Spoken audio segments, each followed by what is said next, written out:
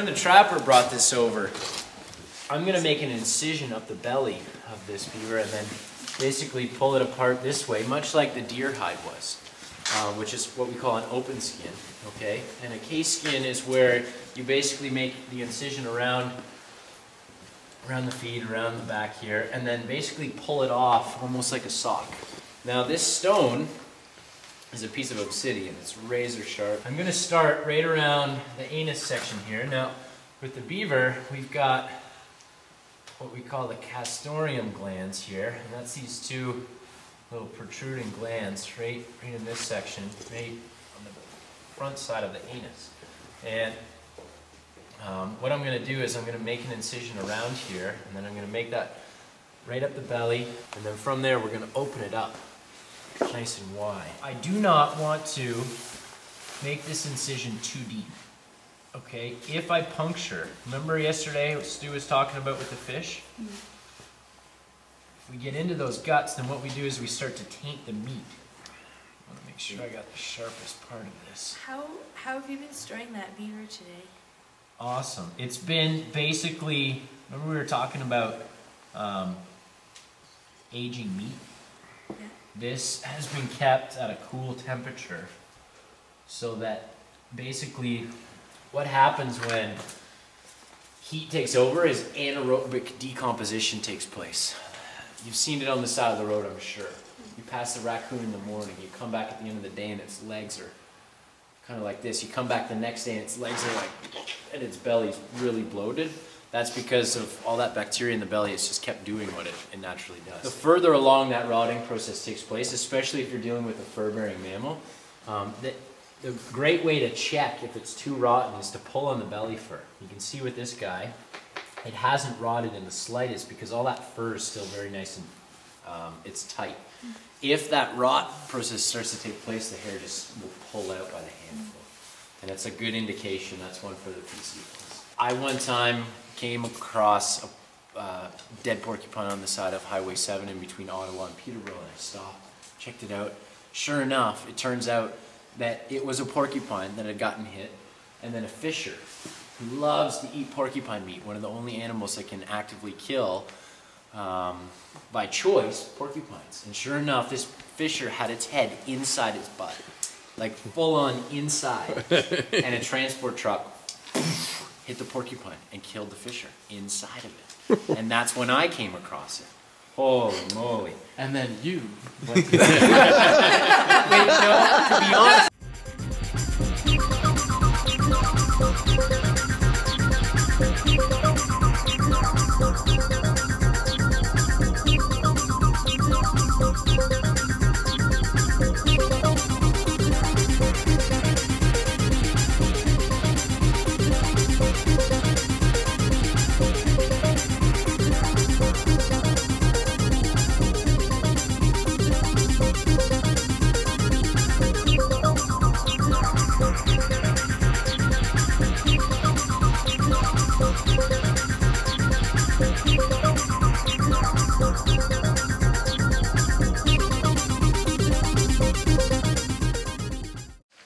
This is a fleshing tool. It basically looks like a draw knife, right?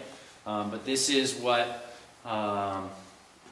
most people use today when they're fleshing out deer hides or beaver or what the case may be. Another thing, another way to do it, if you don't have any steel tools, is literally to take the rib bone out of the animal, especially if you're using a deer, a moose. Cow bones, they work awesome for it. They're really, really proficient at this. So I'm going to take this deer hide now and I'm going to put it up on the fleshing beam. Okay, there's various different designs that you can use for making your fleshing booms. Sometimes they're straight across. Sometimes you just stake this out on the ground. I hate to use the example, but the movie was well done, so I'll give it credit. Dances with Wolves. You can picture when they've just harvested a bunch of bison and they're tacked out to the ground.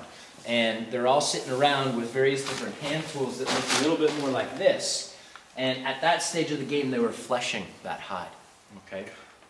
Because it was staked out, it's easy to put pressure against the hide itself, right?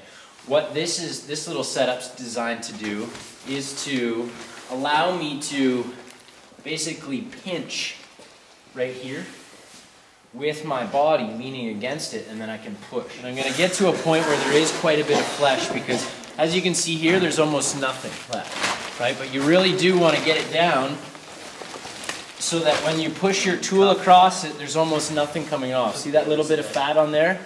That's that McDonald's grease coming off the fries that I was talking about before, okay? You want to get rid of that stuff, because it will penetrate right in there, and it will make those final stages of the process really difficult. This one is a little funky. You see? What's with the discolored? Yeah, that's because it got warm. It started to rot. Slime mold sort of Yeah, stuff? pretty much. Yeah, bang on. And you can scrape that off, no problem. It doesn't. Well, affect part the of that, hide? I'm gonna have to degrease it somewhat later on to get rid of that process. But of the 50 hides that I worked last year, this one that's gone through the whole winter and then come out the other side, we're doing pretty good. I feel good about it. You see how I'm just literally pushing this off? I'm pushing right to the edges, some of the hairs coming with it. That's great. I can deal with all that. But when we're done fleshing, you can see that, oh, I got right through it there.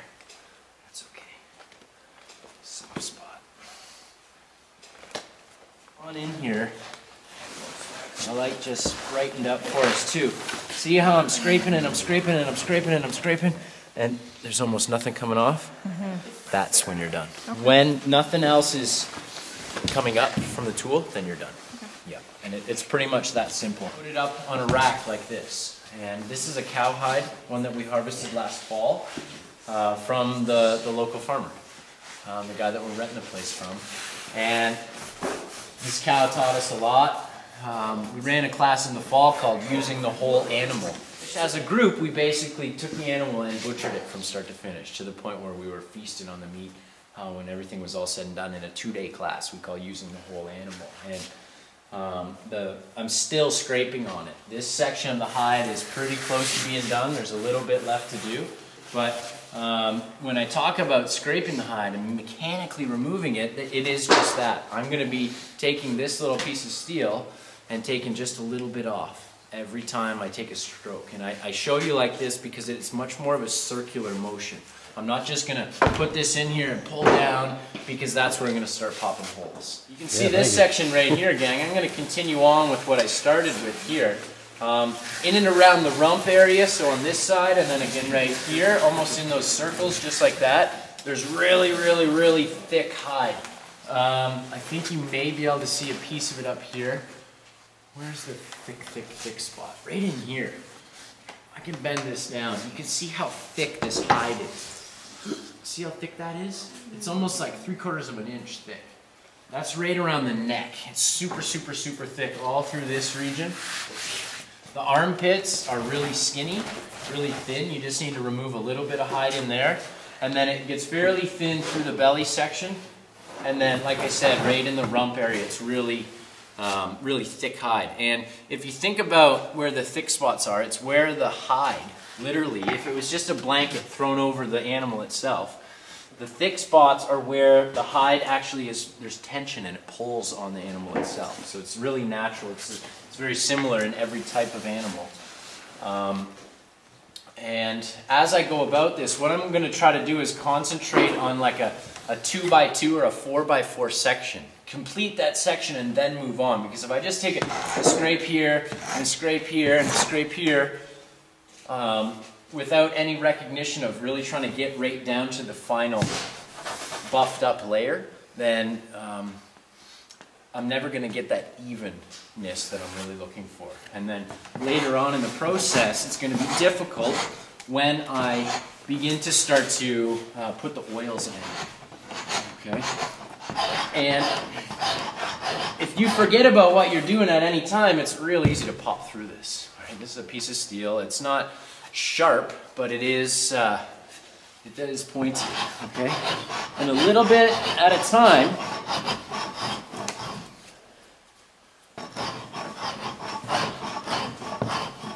I start to pull this off. Now, everything I've showed you at this stage is considered the dry scrape method, and you should do this dry, yes. So you rack it up, and when you rack it, you want to be able to push on the hide a little bit. You don't want it to be taut like a drum when it's wet, because when it dries, it'll break your frame.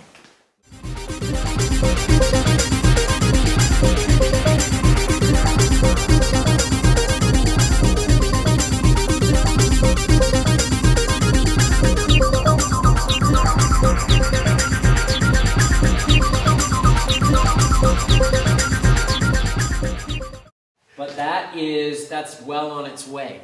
That's really good. Fold it over about halfway or a third of the way. I'm wrapping this hide around it.